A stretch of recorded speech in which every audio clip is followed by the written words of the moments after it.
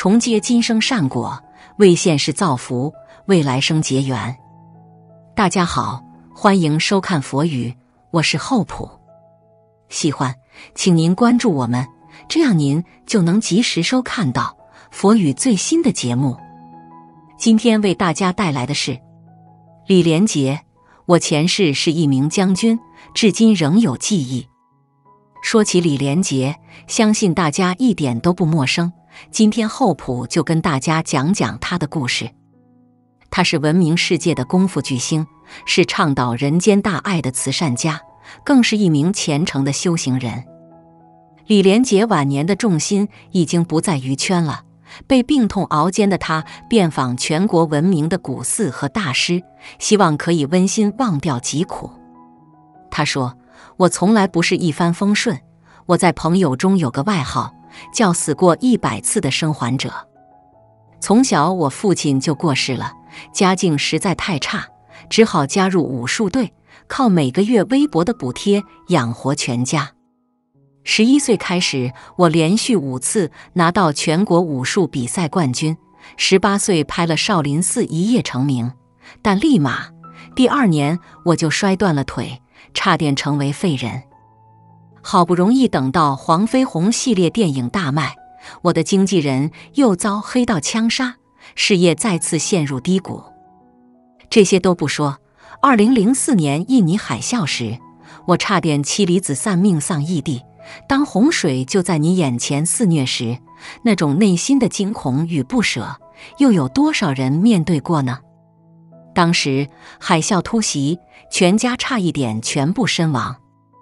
洪水退后，一切都化为乌有，电力中断，除了饭店的卫星电话，所有通讯都断了。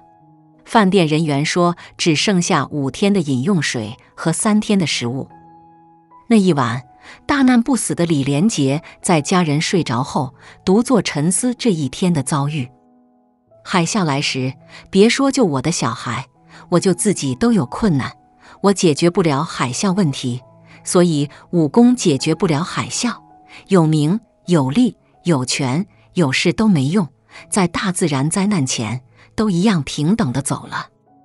从那时起，他仿佛找到了活着的意义，开始捐款建立了基金会，做慈善，筑建寺院。他无论如何都想不到，自己做的这些事会在未来帮助妻子度过生死劫。李连杰有过2次婚姻，第1任妻子叫黄秋燕，是著名的武打明星。虽然2个人的婚姻只维持了3年，但曾有师兄开天眼看到，他和黄秋燕做过几世夫妻，今生2人缘分已尽。他的第2任妻子叫丽质，多年前丽质患病，看了很多家医院都没好。绝望之时，李连杰仿佛被高人指点，向某寺捐款近1亿元人民币。所有人都没想到的是，奇迹发生了，丽质的病竟真的好转了。从那时起，他经常去寺里修行。我们都知道，世间万物都逃不过因果，种了善因，便会获得善果，种下善缘，也会收获善报。虽然李连杰一生坎坷，但他最终还是获得善报。他敬业奉献，席卷各类奖项。他心怀慈悲，广做慈善。他吃素护生，全家人赔福报。而且因果通3世，今生种种皆是前生因果。李连杰的前世竟然也福缘深厚。李连杰坚定地认为，自己前几世一定是出家人，因为他对修行的悟道比别人强。所以他曾经多次想退出演艺圈，但是在师父的劝导下，他打消这念头，因为师父告诉他，你要利用你的身份来度化更多的人。但一位师父看到了他的前世。李连杰前世放火烧过皇宫，当时皇宫里也有寺庙的，皇宫和寺庙被烧了，所以造了很大的业。前世也做过将军和屠夫，杀了很多众生，所以导致今世有了身体上的业。厚朴看过一段采访，当时李连杰亲口说，我今生总有一种莫名的记忆，我前世勇猛的武将，开疆扩土，征战沙场，也帮过很多人出头，喜欢打抱不平，但好像打了很多不该打的人，把人的胳膊腿打断，这些都是错误的选择。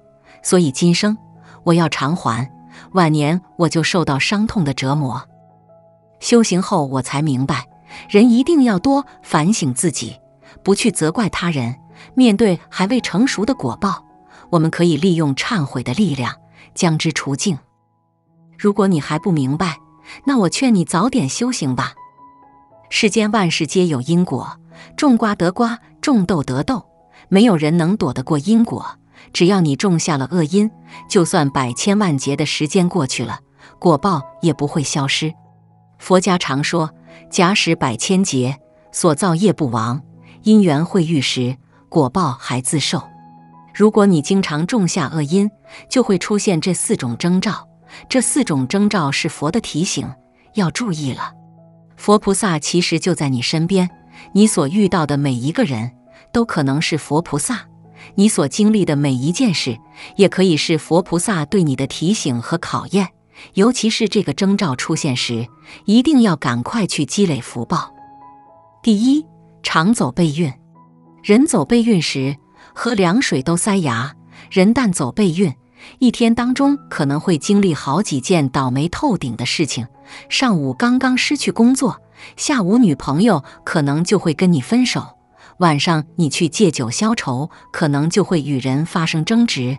总之，如果你最近经常背运，一定要注意。人走背运其实是佛的提醒，也是恶因带来的恶果。背运是可以逆转的，人开始走背运时，一定要赶快去积累福报。只要福报多了，运气就会变好。如果你继续损耗福报，一旦福报耗尽，等待你的就是不可逆转的更大的灾祸。第二，心烦意乱。如果你最近经常莫名其妙感到心烦意乱，这其实也是佛的提醒。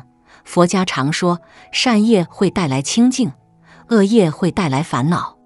如果你最近烦恼太多，这其实是恶因带来的恶果。第三，疾病缠身。我们的身体如果经常生病，这其实也是你过去种下的恶因招来的恶果。